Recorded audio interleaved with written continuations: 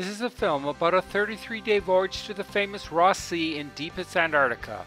The voyage started from Ushuaia, Argentina and ended in Bluff, New Zealand. The total distance sailed was 64,010 nautical miles, or about 12,000 kilometers. In total, it took some 36 hours of flying and waiting around at airports to get to Ushuaia. However, there were interesting sights along the way which helped pass the time.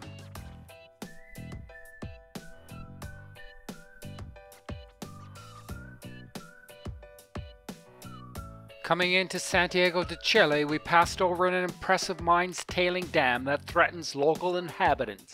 Although we were continuing on to Buenos Aires and San Diego, we were forced to get off the plane, pass through Chilean immigration before we were allowed to reboard the same plane to continue our flight to Buenos Aires. The flight over the Andes was beautiful. Unfortunately for the international traveler, Buenos Aires has separate international and domestic airports, which means that international travelers must change airports to fly to Ushuaia. The inter-airport transfer takes several hours, but on the plus side, one does get to see downtown Buenos Aires if transferring via bus.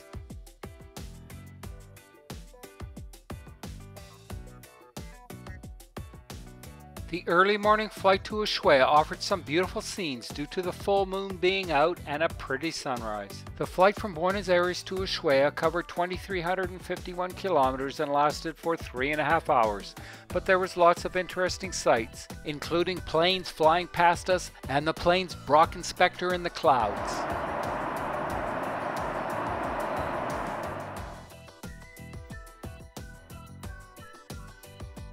The scenery was very beautiful as we came into land at Ushuaia, which is nestled at the foot of the snow-covered Marshall Mountains. The huge cruise ships in the sunlight added to the attraction of the scene.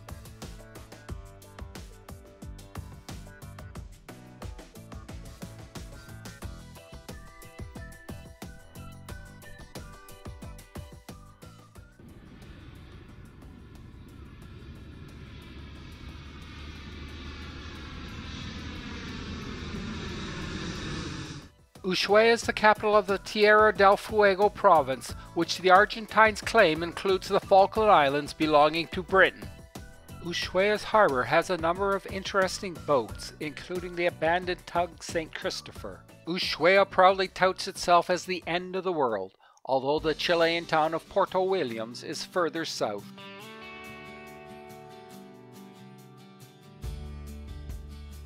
As Ushuaia claims to be the capital of the Falkland Islands, or Malvinas as they call them, there are many Falkland Islands war memorials and murals scattered around the city.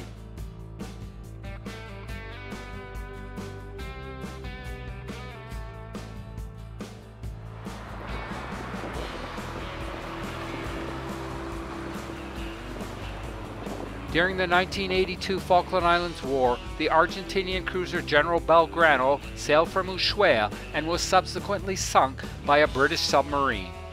The Ushuaia naval base has seen the loss of other warships which are memorialized as well. Ushuaia is a city of murals, many of which are well done and very colorful.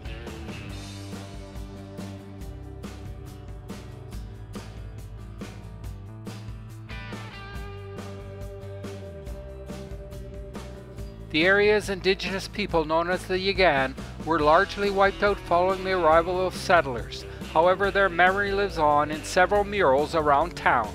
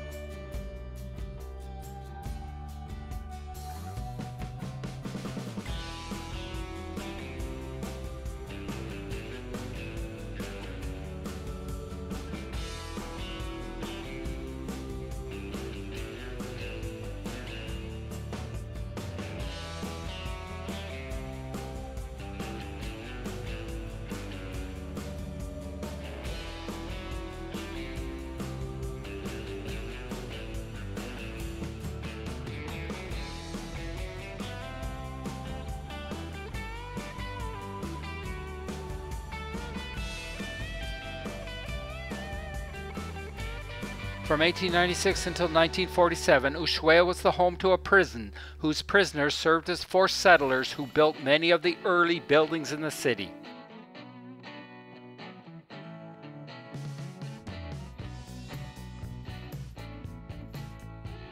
Apparently assisting the police was a feral dog who enjoyed chasing cars.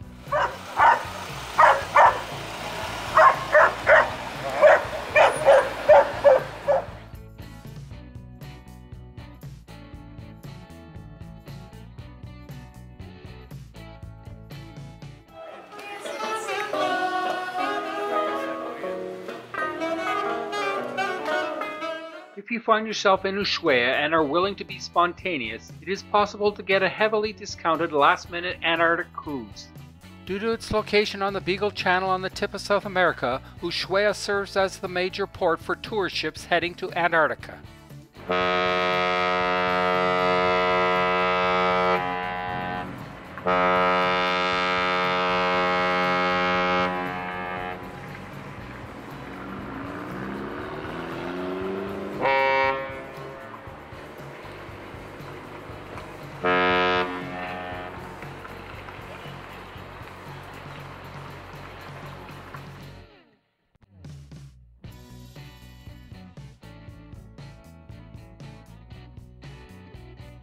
It was fascinating to watch a gull dropping mussels on the rocks in order to break the shells.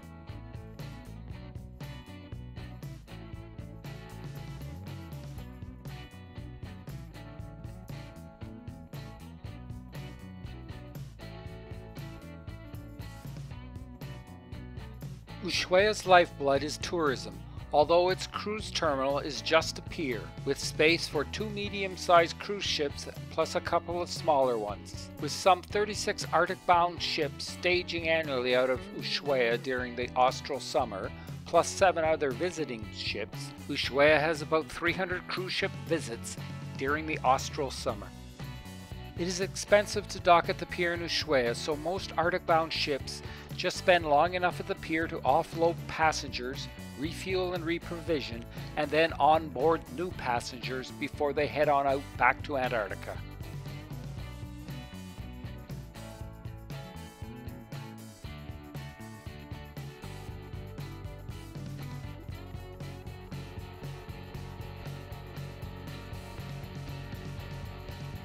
The MS Expedition came in to dock at the pier. We had twice voyaged to Antarctica on this ship over the years.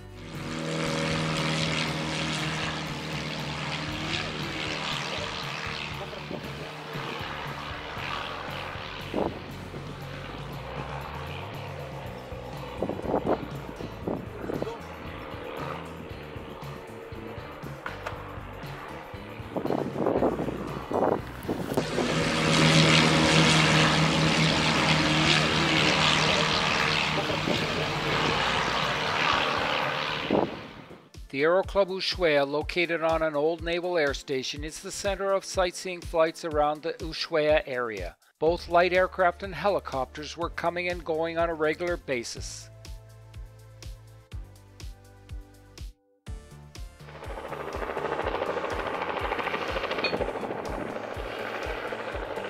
At the aerodrome is a replica of the Heinkel HD-24 seaplane named Tsingtao that German explorer Günther Pruschau used on a 1927-1928 expedition to the southern tip of South America. Unfortunately, this faithful replica was left outside and is now much damaged.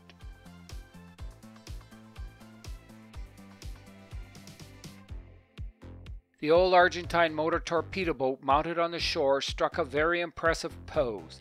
This Higgins-class torpedo boat was built in the United States for service in the Pacific during World War II, before being passed on to the Argentine Navy.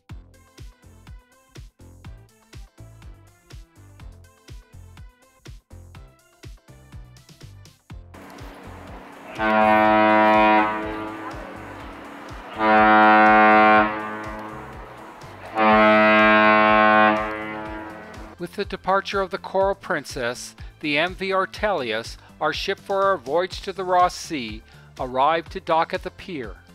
MV Ortelius was built in 1989 in Poland as a research vessel for the Russian Academy of Science and was named Marina Sveteva.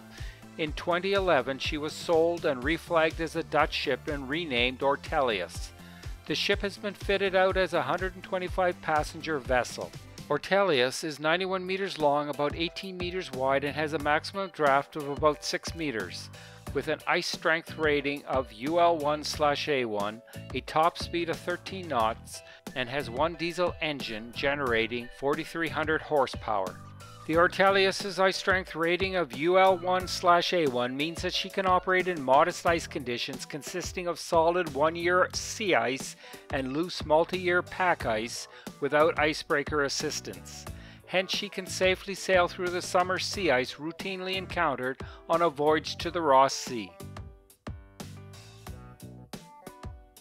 With the mandatory lifeboat drill over, the final lines were cast off and we set sail from Ushuaia's pier down the Beagle Channel to the Chilean town of Puerto Williams, where we would pick up 3 Chilean helicopters.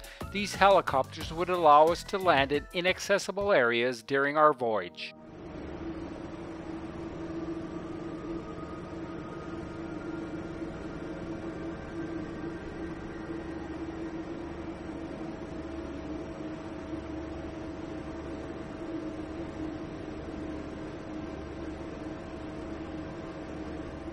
We made the short trip down the Beagle Channel to Puerto Williams to rendezvous with our helicopters.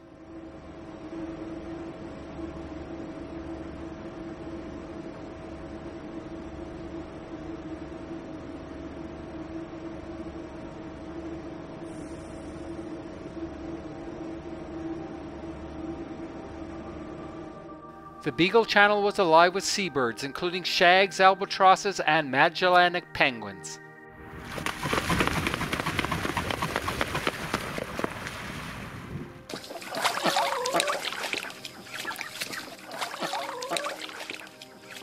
We were supposed to make a brief stop at Puerto Williams to embark the 3 Chilean helicopters. However, bad weather in the mountains between Punta Arenas and Puerto Williams prevented the helicopters from arriving for 36 hours. During this 36-hour delay, we watched planes, ships, and ferries coming and going. Puerto Williams, Chile is a town of some 2,900 people and serves as a base for Chile to assert its sovereignty around Cape Horn and to support its Antarctic bases. Chilean officials, including a pilot, came on board whilst we waited for the helicopters.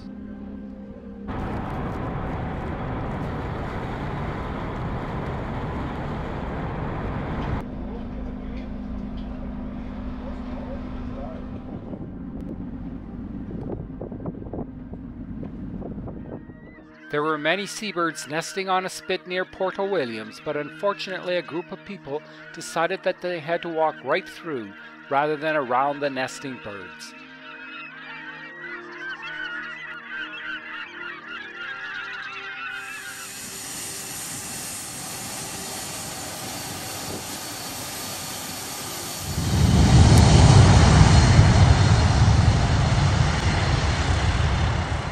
The Yagan ferry makes the 561-kilometer voyage from Punta Arenas to Puerto Williams in about 32 hours, bringing supplies to the town.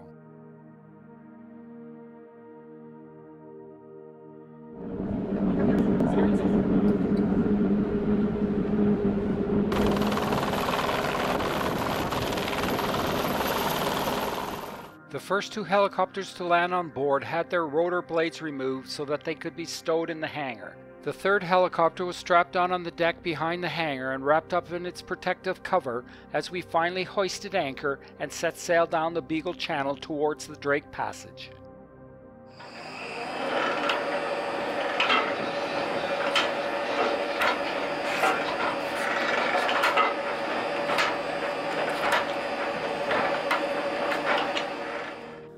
The Magellanic penguin is a medium-sized South American penguin that was named after the Portuguese explorer Ferdinand Magellan, who spotted the birds in 1520. We sailed past the wreck of the MV Logos that remained stuck on the rocks that it hit in the Beagle Channel in 1988. After disembarking the Channel pilot, we headed out across the Drake Passage, which thankfully was mostly calm. The highlights of the Drake Passage crossing were the glorious sunsets and watching Cape petrels flit about the waves alongside the ship.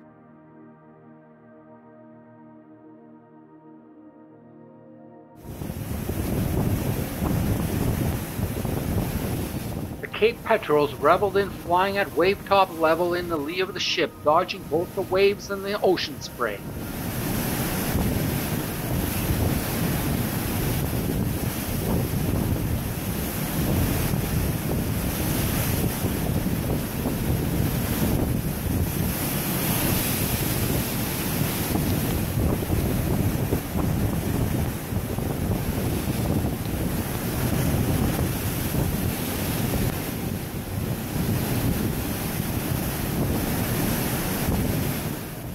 Nearing the coastline of the Antarctic Peninsula at sunset, we started to see huge icebergs taking on a beautiful reddish hue.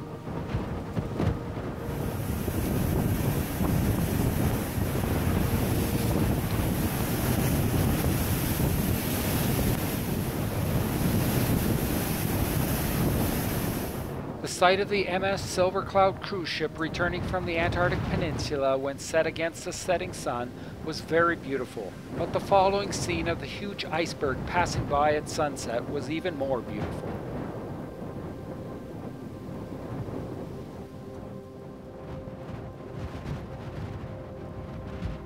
In Part 2, we sail south along the Antarctic Peninsula, transiting through the famous Lemaire Channel and visiting the Ukrainian Vernadsky Station. We then make an amazing zodiac cruise amongst the whales feeding in the waters of the Argentine islands.